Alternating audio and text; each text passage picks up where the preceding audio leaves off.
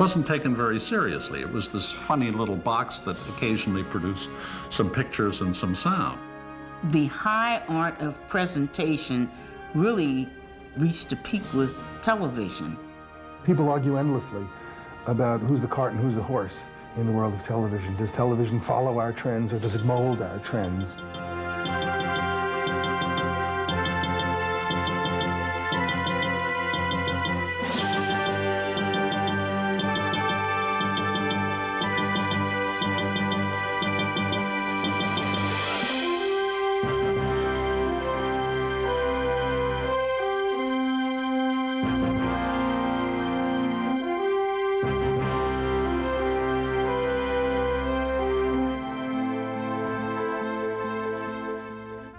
With a passing wave and a faint flickering, images of the future appeared on a snowy field.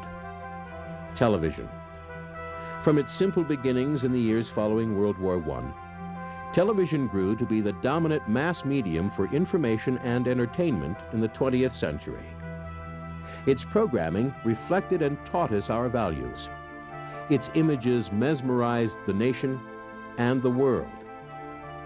This medium of light and images became the window through which we view ourselves.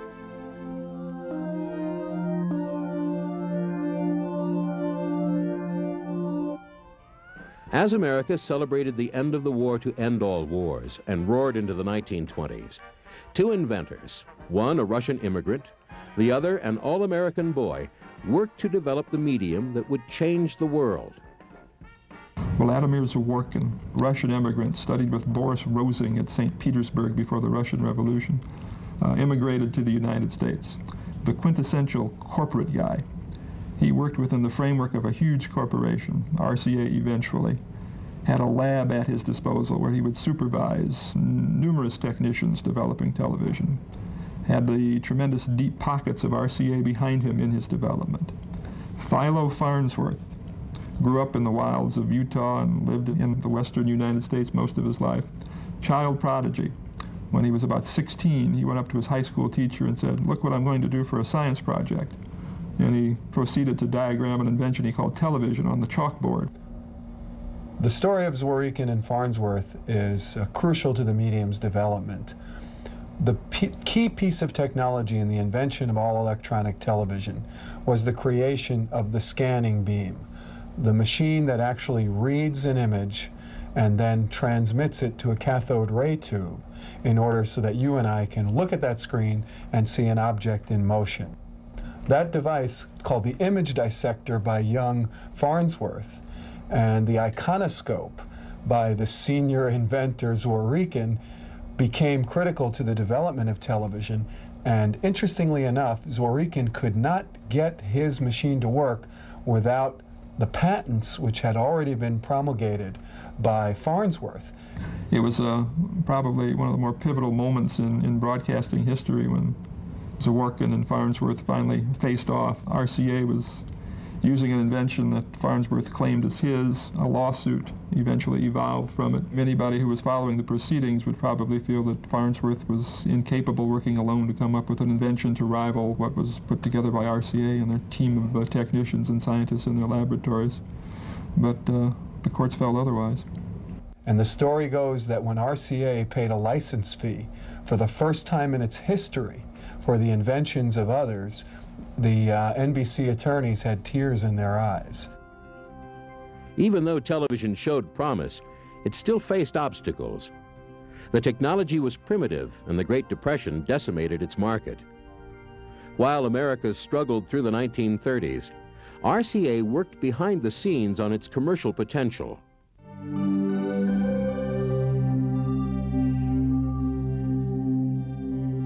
By 1939, transmissions traveled from the Empire State Building to Schenectady, New York, 160 miles away.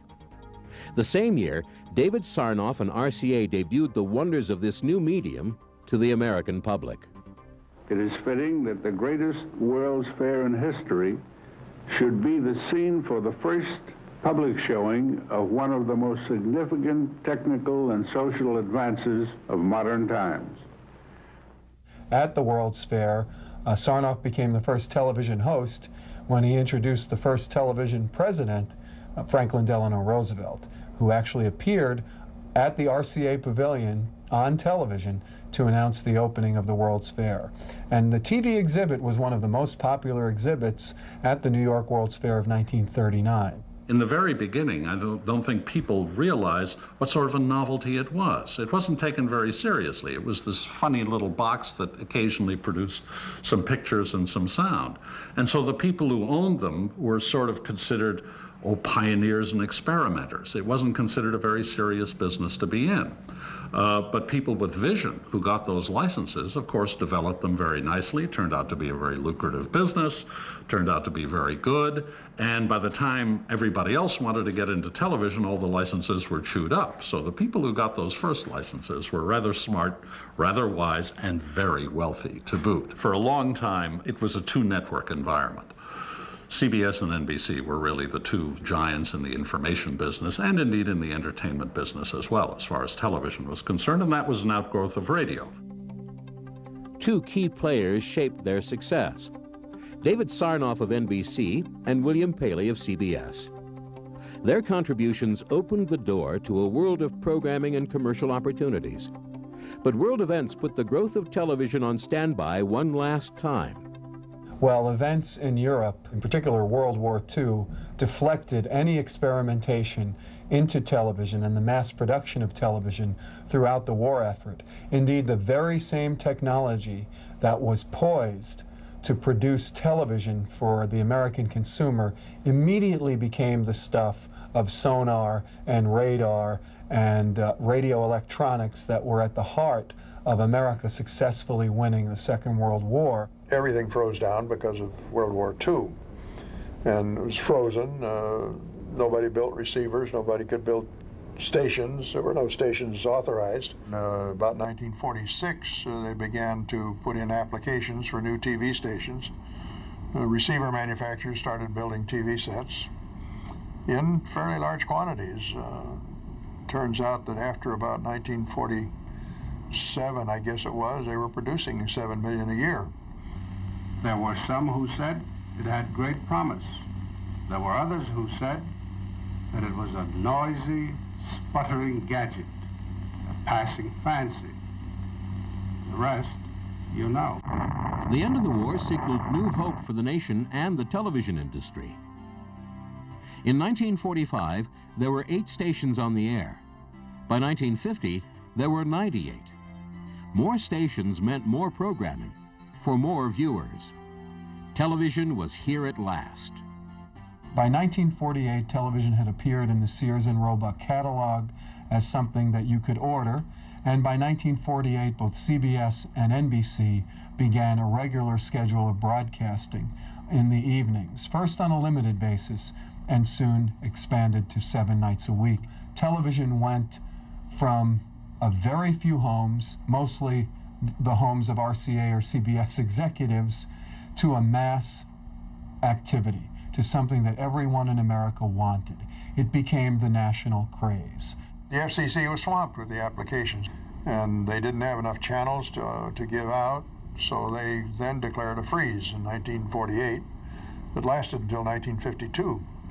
And consequently, what happened was the stations that were already on the air by 1948 through 1952 became the dominant stations then, and many still are, because they had the exclusive right to the frequency in the boom years until the FCC finally got to the backlog of TV applications. From 48 to 52, television becomes and takes the shape that it would have to this day in the form of major networks, their owned stations, and their primary affiliates.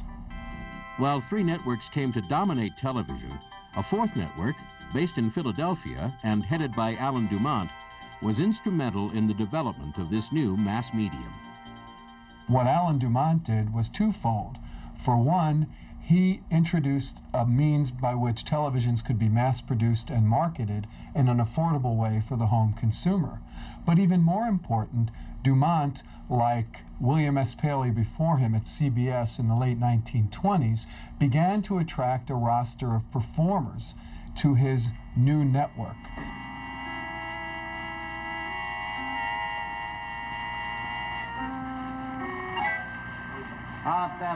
Are you the night watchman? Yes, sir. Who are you? Inspector King, police department.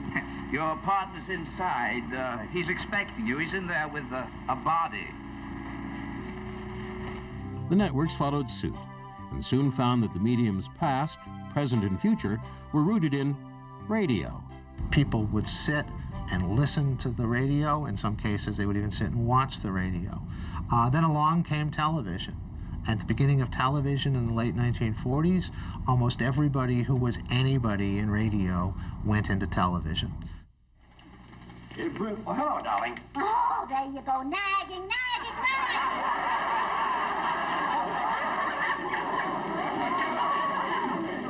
Comic sketch and the variety program were the mainstays of early radio programs, and they were translated into television with such shows as Ed Sullivan and later Steve Allen and all of the big variety programs. The networks didn't really know what part comedy would have until they bumped into Milton Berle, and he became super successful. And a lot of people didn't have television sets at that time to watch him. And so in apartments, they would collect in one person's house that did happen to have a television screen on Tuesday night.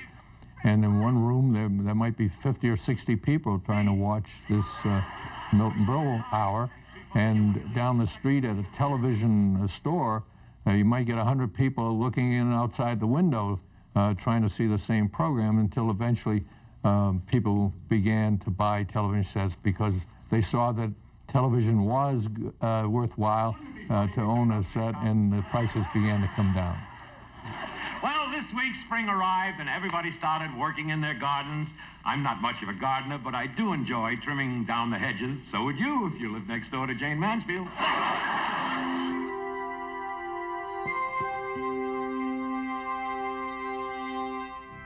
Cabinet doors came off, and parlor chairs that once faced each other now faced the tube.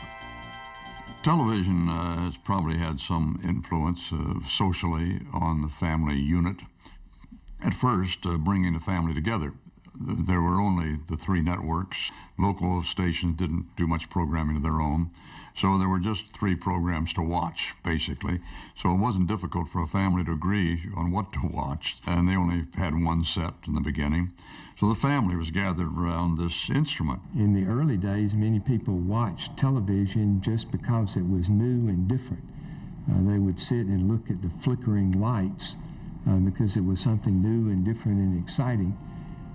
Television became America's storyteller, with a variety of genres that broadcast the values of the times. Looking at the industry by genre is a kind of a convenient way of categorizing things. In the old days, when you would talk about a Western, you pretty much knew what you were going to see. It was a morality play of white hats versus black hats. Historically, the Western formula was an incredibly rich area to explore American themes. It dealt with the conflict between civilization and savagery, between frontier and modernism, between evil and the townspeople and the cowboy who sort of stood between the townspeople and the bad guys. New genres brought new audiences. In a quest to capture viewers, programming reflected the country's cultural and economic climates. For the first time, families took center stage. In the 1950s, when Lucy and Desi were having their baby, little Ricky, most of America was having the baby boom. And so there was a tremendous empathy, a bond between the characters on television and the characters and the people watching at home. Hello there. My, oh my. What a gimpy bunch of gear you got. Rocky Jones in the XB3 calling Mr. Secretary. Come in, please. There are all these little kids around America now who are growing up with television, so why not shoot a television show, initially a special, from the point of view of an average American kid trying to get along with his brother and his teacher and his parents who didn't really understand him. Well, that little kid was Beaver Cleaver, and the show was Leave It to Beaver. And that, in a way, if you look back on it, was a landmark show, because unlike Lucy, in which it was the parents talking down to the kids, the Beaver phenomenon introduced a whole new aesthetic for the situation comedy in which the kids, the inmates, ran the asylum. New genres also attracted sponsors and gimmicks. High-stakes quiz shows tempted audiences with dreams of cash and fame. When the producers of 21 were caught giving contestants answers, scandal rocked the industry and the nation. Hearings were held at the highest levels of government. As television came of age, it also became more technologically sophisticated. In the early 50s, both NBC and CBS had competing color television systems. Indeed, by the mid-50s, by 1956, for example, NBC is broadcasting Peter Pan in living color. Of course, not too many people then had a color set, but if you were lucky enough to have an NBC set, you could watch Mary Martin in color. Few did. One more technological advancement would solidify television's place as trendsetter, as storyteller, as record keeper. In February 1956, Ampex debuted the first video recorder. We then announced that we would record a sequence and immediately play it back. We recorded for about 2 minutes, rewound and stopped the tape, and pushed the playback button.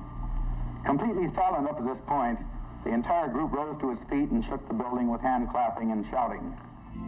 Cheaper than film, videotape could be played back immediately. It could be rerun again and again. From the primitive transmitting and small screen receiving instruments of 1939, we have advanced to this complex array of tape machines, remote pickup units, and large screen color.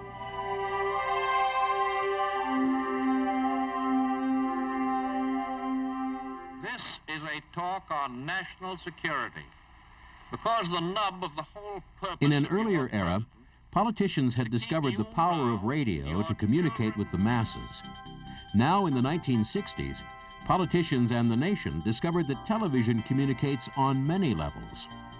The Kennedy-Nixon debates demonstrated that you have to be sort of slick, a little bit cool, a little bit laid back to really make the best use of the medium. In the political campaigns since then, almost everybody now has 3 or 4 media advisors who advise them on what makeup to put on, what kind of tie to wear, what kind of jacket to wear, where to stand during an interview. So that kind of dimension was added to the whole political process simply by the presence of television at that pivotal 1960 debate. For 8 years, until the Nixon-Kennedy television appearances in the 1960 campaign, Richard Nixon was the world's leading authority on political television appearance, which is probably another reason why he sort of sailed into the appearances with John Kennedy from probably an overly self-confident position. Kennedy was tanned. He was rested. I refer to the fact that in 1958, as a member of the Senate Foreign Relations Committee, I'm very familiar with the position that the United States took in negotiating with it came at the end of a long, grueling day for candidate Nixon. Several times in the course of these debates and in the campaign, that America is standing still. The interesting study about the debates that always struck me is a study that was done with people who watched the debates and their reactions to them compared to people who listened to the debates on radio. Those people who listened to the radio debate were much more inclined to rate Nixon as the winner. Those people who watched the televised version of the debate were far more likely to nominate Kennedy as the winner.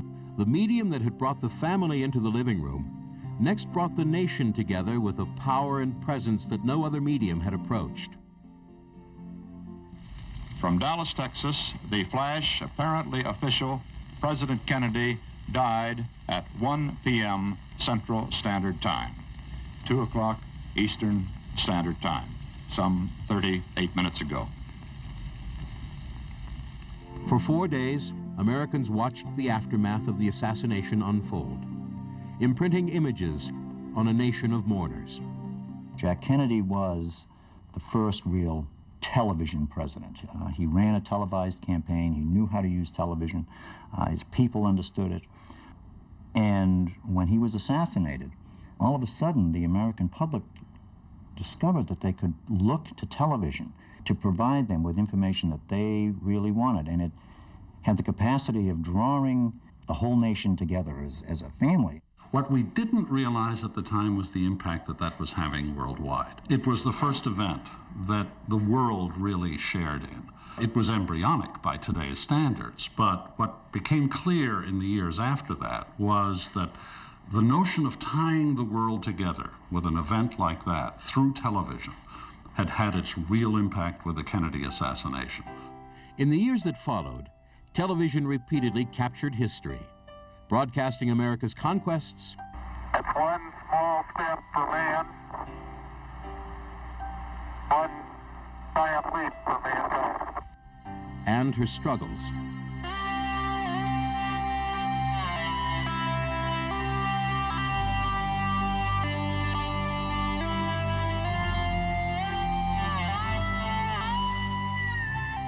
The key to the Vietnam War, really, was the fact that, and we will never, ever see this again, I'm convinced, and I almost never use the word never, but in this case I will.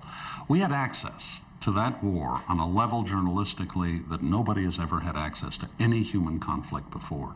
There were no restrictions, there was no censorship. That was the first war that was literally brought into everyone's living room through television. And even though it was film, it provided the viewer with the ability to see people dying. You didn't simply read about them, you saw them die. And that, I think, was critical in terms of how the United States viewed Vietnam. It was in everybody's homes every day. It was not unusual for the evening network news broadcasts, which, by the way, in those days, delivered as a primary source of news information to 85% of American homes. Half, 2/3 of those broadcasts were news about the war in Vietnam in one way or another. It so dominated the agenda for such a long period of time that it had an impact that I don't think any other story will ever have.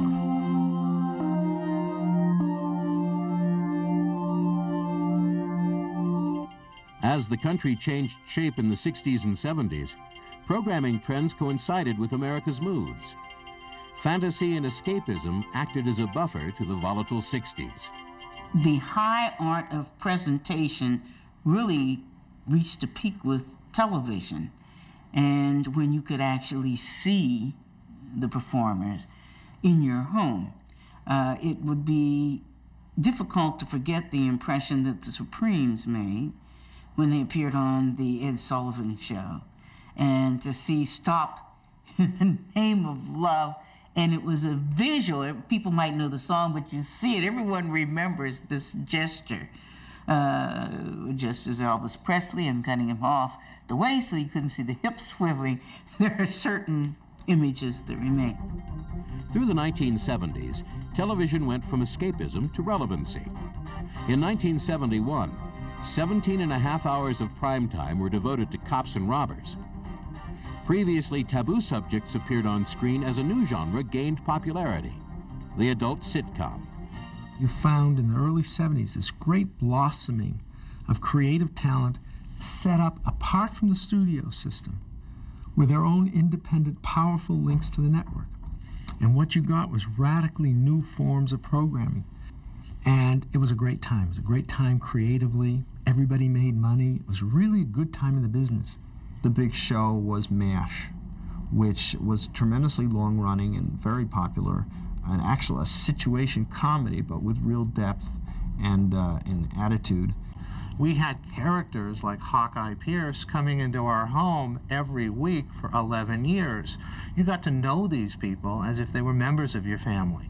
You got to understand them, see them in all situations. You got to see them grow and change and feel pain and happiness, and we learned from those things. We got to know these people very well. In the 1980s, television presented a mix of intimacy and opulence. In the 90s, it continued to be a major source of entertainment and information to America and the world. TV's been called one of the most significant media of all time, and I wonder if that's true.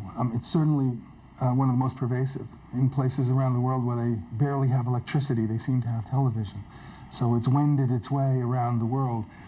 It would have been nice if, like print, the presence of which promoted literacy, that television promoted some ability to create things visually more, and maybe it will as time goes on. But people argue endlessly about who's the cart and who's the horse in the world of television. Does television follow our trends, or does it mold our trends? And there are people who do research on those kinds of things. So I think that unlike the atom bomb that really has only one purpose and it's unambiguous, television is going to remain ambiguous for a long time, with believers on both sides and hopefully experimenters on both sides. I think of a game called Canasta, which was around and very popular for a while.